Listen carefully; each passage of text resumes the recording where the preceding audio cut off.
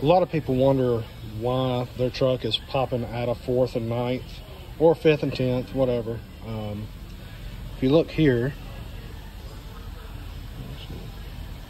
look at it at the angle here, how slanted off that is just grinded down to nothing. On the opposite side, you can see that there's still plenty of engagement there.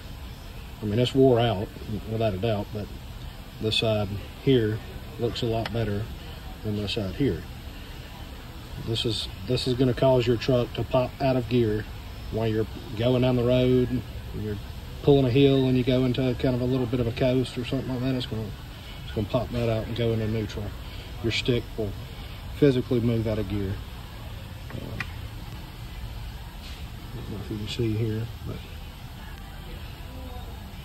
all the rest of this stuff looks fairly good.